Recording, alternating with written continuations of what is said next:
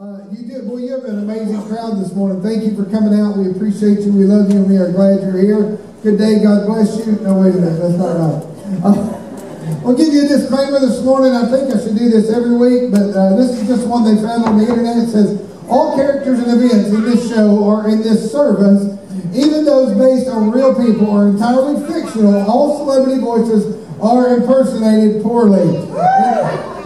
In other words, today I want to say to you, if something I say strikes a chord in you that is offensive to you, don't take it like we planned it to pick on you this morning. That's not at all. Smile and go, you know what? He's not talking about me. It's a fictional character that he's talking about. Now, differently than that, if the Holy Spirit touches your heart and says, hey, this is something you need to deal with, then you can take it to heart. How's that? All right. Romans chapter 12. Romans chapter 12. Paul writes to the Romans. Turn to Romans chapter 12, beginning with verse 1. I'm going to read a couple of verses of Scripture. I'm going to preach about an hour and 20 minutes. So just teasing. If you have it, stand for the reading of God's Word. If you don't have it, it's on the screen. I beseech you, therefore, brethren, by the mercies of God, that you present your bodies a living sacrifice, wholly acceptable unto God, which is your reasonable service. Verse 2, and be not conformed to this world, but be ye transformed by the renewing of your mind, that you may prove what is right, that is good and acceptable, and the perfect will of God. Pastor Bob, will you bless the word this morning?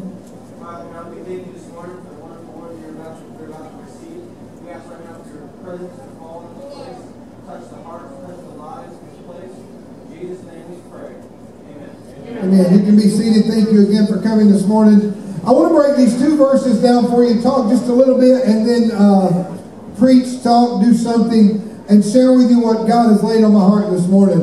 It begins with Paul writing to the Romans, and he says, I beseech you, therefore, brethren. The word beseech means beg. He says, I beg you, brethren. Now, he's not talking to lost people. He's not talking to a lost and dying world. He says, brethren. That is brothers in Christ, right? He's talking to us. So today, we know that every ounce of this scripture is going to relate to us, right? Because we are the brethren. If you're not the brethren, we'll make that right before you leave here today if you choose to do so. But he writes, I beg you, brothers, that you, those that have accepted Christ, by the mercies of God. Mercy is literally, there's mercy and grace that comes from God. You've heard this a million times. I'm going to throw it out one more time. Grace is unmerited favor. You didn't deserve it, but you got favor from God. Grace is salvation. Salvation through grace by faith in God, that it's from God. And then there's mercy. Mercy is not getting what you do deserve. Mercy is not getting what you do deserve. And I think about those things in life when I got let off the hook. You ever got let off the hook sometimes in life?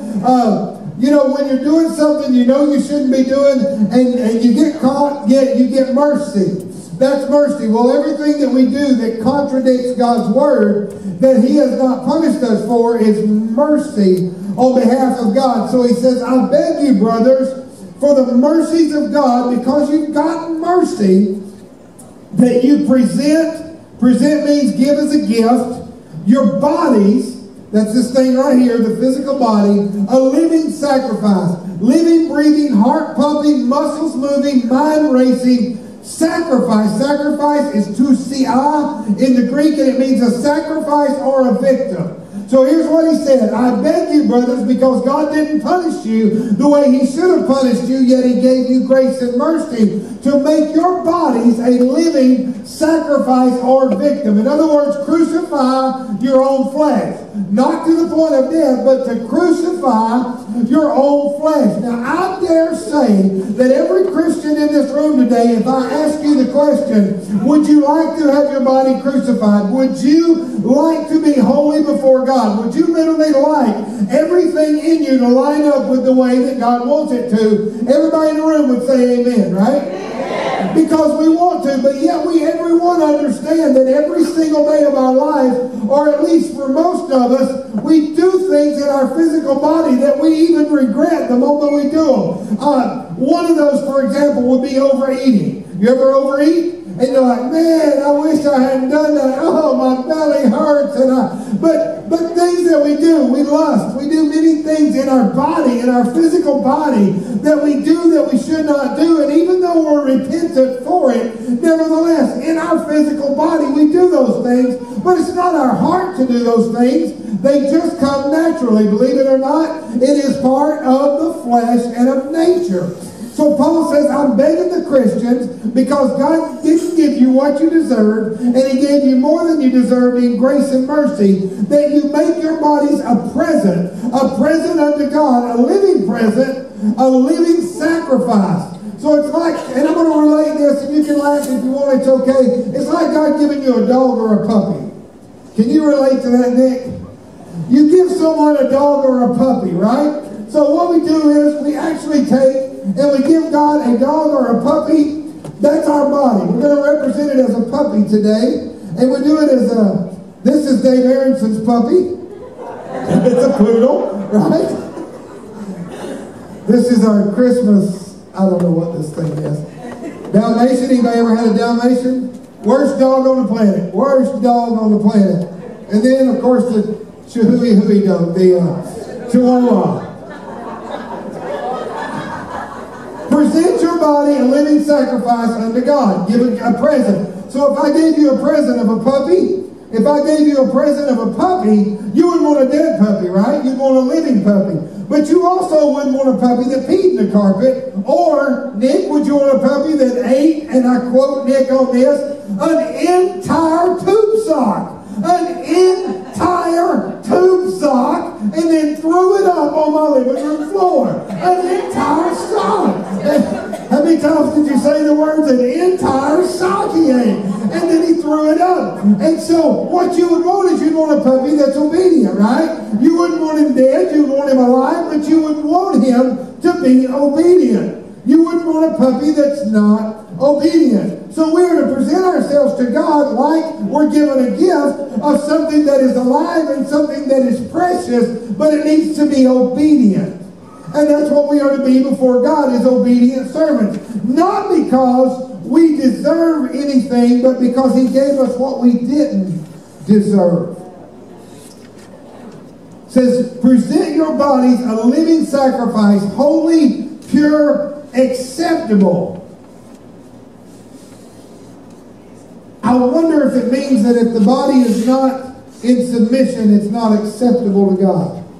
Moving on. Which is your reasonable service. Reasonable means logical service. Now I want to stop right there for just a minute and preach for just a second here. If you're in this room today and you truly know God as your Lord and Savior, you cannot logically say that God is okay with whatever you do in your life.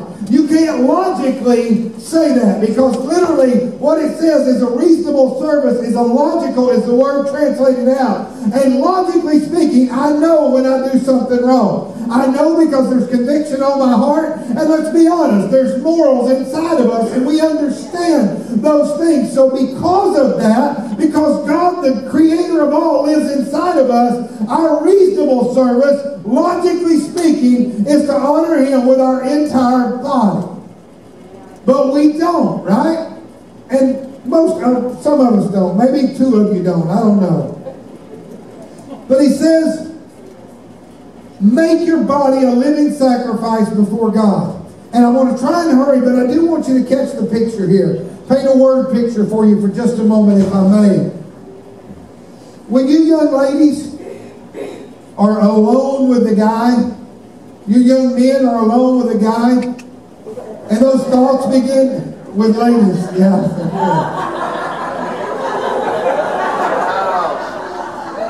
When you young guys are alone with a lady, thoughts run through your mind. Things begin to move in your mind. When you're looking on the internet and no one's home and you know these things that can happen, let's face it, there are many times when a desire runs through our brain. I am 19 years sober of alcohol, but if I picked up a Greek sandwich right now, a steak sandwich with onions and mushrooms and peppers in there, and a little bit of Greek spice on a pita bread and some onion rings beside it, my mind would take me back to the ice cold beer sitting beside it. It happens. And I think about those things. How do I stop my body that desires something so bad? In the Church of God, we used to dress girls, teenage girls, in blue jeans to go swimming. Because we didn't want the guys to lust, right? A 17-year-old boy, if he thinks there's a girl walking into the room, is already excited. It doesn't matter what she looks like. It doesn't matter what she says. He's a 17-year-old boy. See, they're ducking back there because they know it's true. How do we take and put our body into submission to God? How do we take when God says for us to do something and make our body in submission to God? Because it's our flesh that we fight. We love to say the devil made me do it. Let's be real. It's our own flesh that we fight. So how do we do it? Let's read verse 2. He says, make your body a living sacrifice and be not conformed to this world. Literally, conform means to match or act like the world. Now, we have taken over time, over the years, and we have literally made the church. We want the church to be more like the world so we can draw more of the world in, right? We want to look more like the world, act more like the world. But that's not what God said. God said, be ye not conformed to this world, but be ye transformed. And the word world right there, one of the words that translates for world is evermore. Evermore. So it could say, do not conform to the evermore. And if you're acting like the world, this will be your evermore. You will not have a home in heaven. You will not have an eternity in heaven. And I love it because people today literally are convinced. I know not you guys, and I literally mean that from the bottom of my heart. But today people are convinced they can do whatever they want, and God's okay with it because He loves them and He'll look beyond it. Let me tell you something. You might love your children with all your heart, but if they take their keys and go down the side of your Cadillac, somebody's going to get whacked, aren't they? That's just the way it goes. You know why? Because that's reality. It didn't say, you know, they're kids, I love them, it's all right. You go, what? So he said, be not conformed to this world, but be ye transformed. Transform means to be a 180-degree turn. It means literally a 180-degree turn. To turn things completely around. To be transformed is converted, changed, or transformed. If you're a great big blue and red semi-truck and you break out and end up as Optimus Prime, a giant robot, that's transformation, right? That is something different than what you were. And he says, be ye there not conformed to this world, but be ye transformed by the renewing of your mind. Do what? You just told me to keep my body in check. Now you're telling me the only way to keep my body in check is to check my mind. So what you're saying to me is that before I'm alone in that car with that young man and the temperature begins to rise in the car, if I had my mind in check, I might not have been there in the first place. I might have known that I wasn't going to be consciously thinking, therefore, I wouldn't go to that place. Makes sense, right? Let's see what he says about this. By the renewing made fresh, starting over to make again. So I need to give my body as an obedient body, as a kind, loving puppy that is mindful, that doesn't eat socks. But it's reliant upon my mind. So I'm going to take you somewhere this morning. I want to show you a few things and then I'll shut up and let God do the rest. Here is the problem in the church today. Here's the problem in the church today. God created us to be warriors. Agreed? We're still living in a playground. Not you, but the church in general is still living in a playground.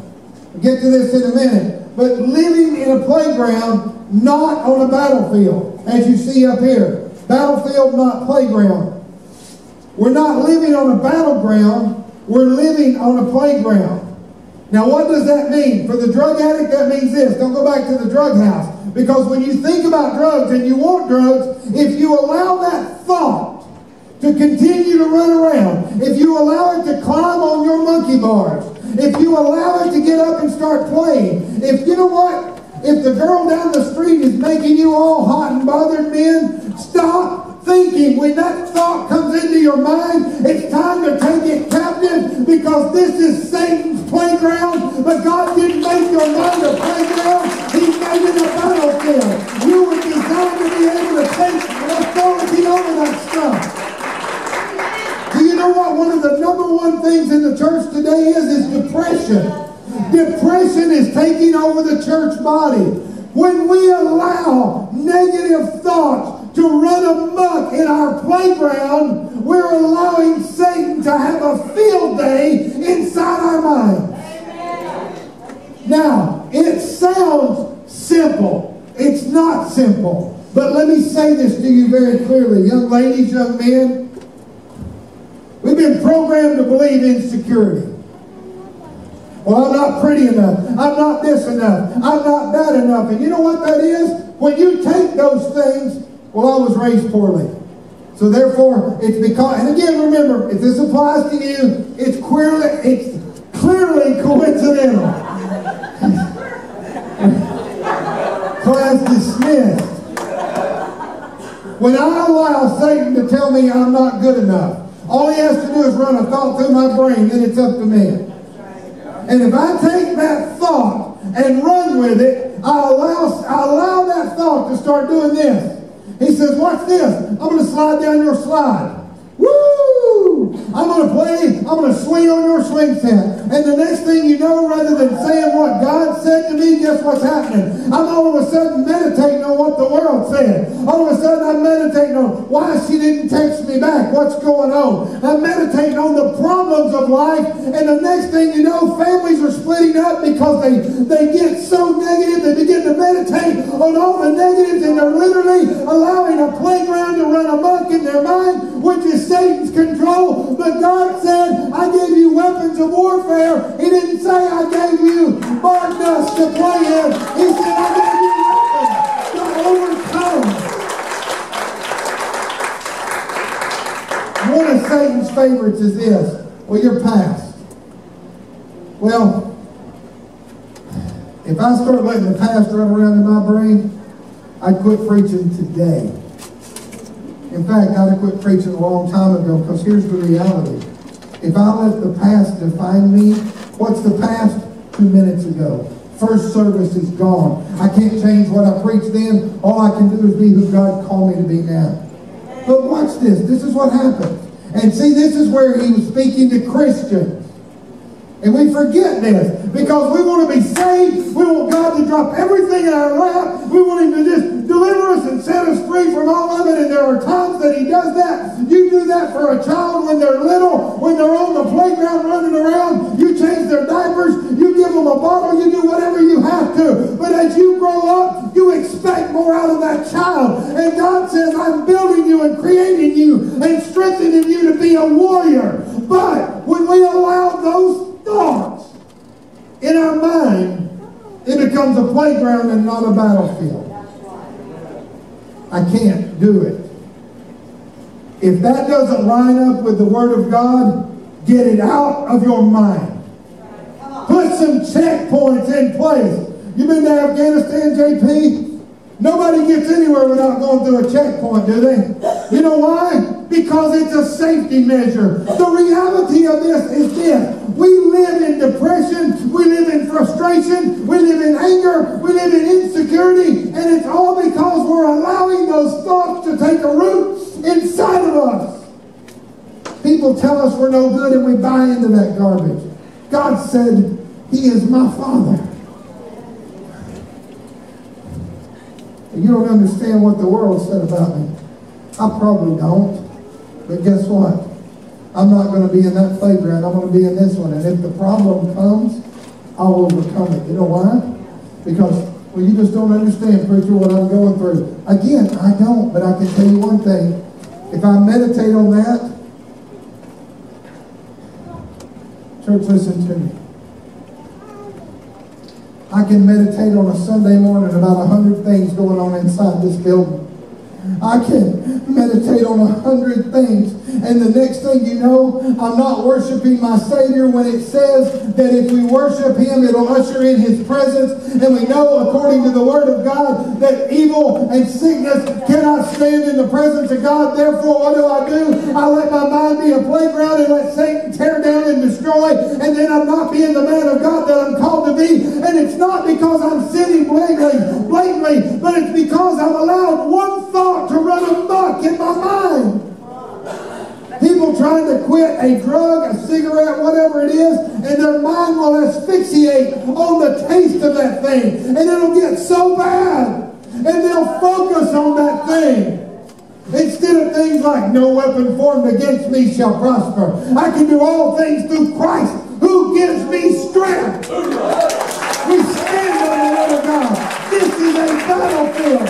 We are in a war. And Satan has not pulled out the big guns, because all he does is run thoughts through our head. And as long as we will follow those thoughts, he wins and we lose.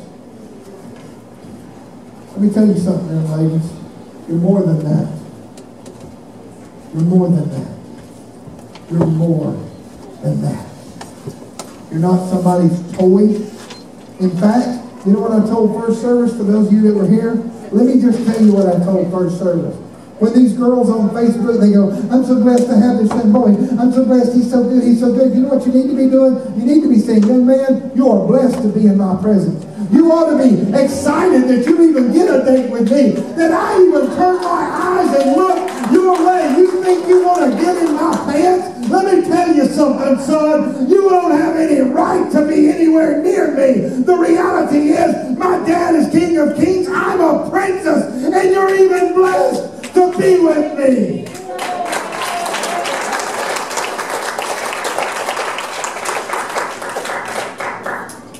You're no good, you're no good, you're no good.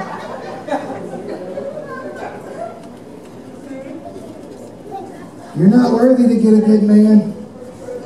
You know what you ought to do, ladies? If a guy comes up and asks you out, you say, you know what? I'll consider it. Here's the resume. Can you fill this out? How long have you been serving God? Are you full of the Holy Ghost? Do you have a job? Because Tori's working, she's not going to support Micah forever. She told boy, so that's okay. That's okay. Micah's back there. Guys, listen to me, seriously. If we followed everything that was said in a playground, we might as well shut the doors after 45 years.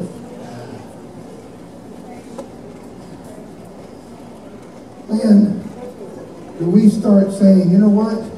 Take everything that comes into your mind, every thought.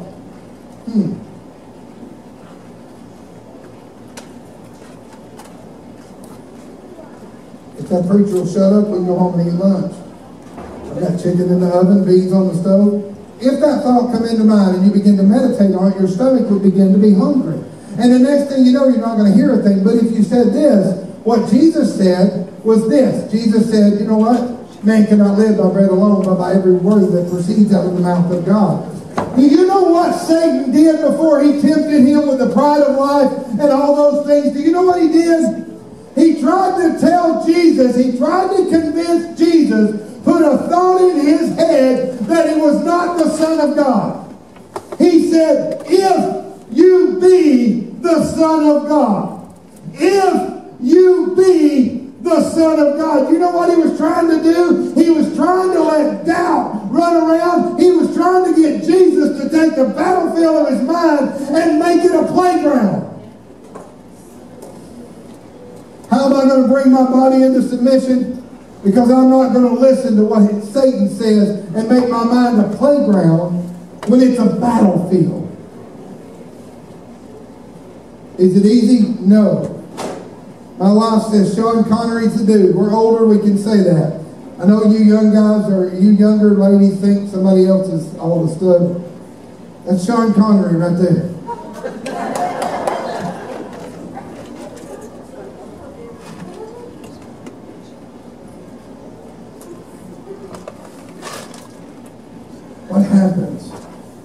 if we take every thought captive. So I'm just going to throw some what ifs out there. What if every time a gas bubble went through your intestines, you didn't think you were having a heart attack, or you didn't think you were having an ulcer attack or a gallbladder attack, and you didn't run to the hospital every 3 or 4 days because you had to be in the ER because you were so sick? Because here's what happens. Pastor Bob shows up at my house at 10 o'clock at night with 5 pizzas, hot and ready. And you're thinking, hey, pizza, right?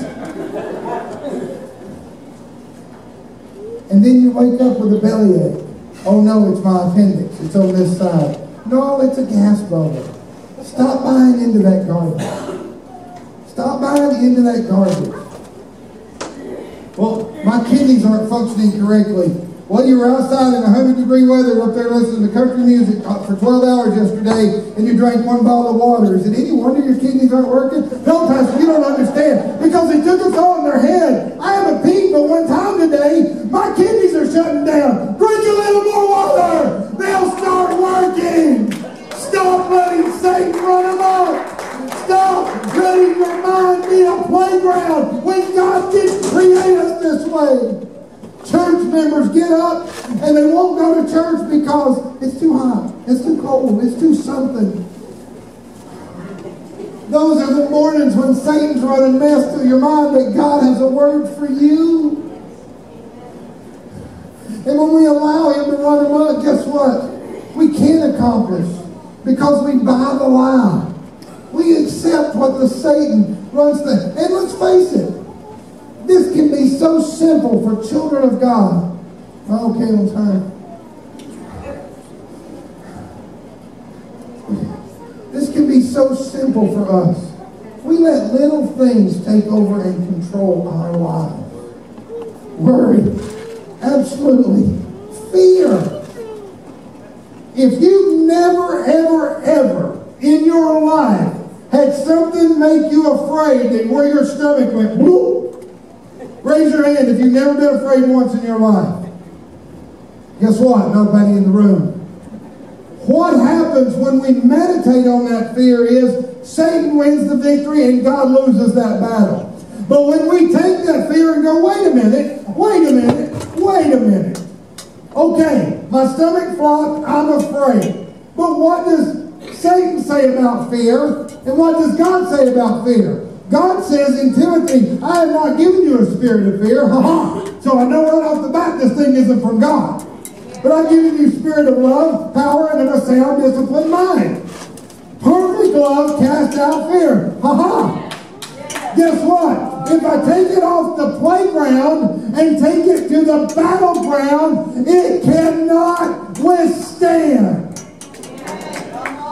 Satan is depending on us following these little thoughts. How many of you older folks, because I know the young ones don't, how many know Droopy Dog?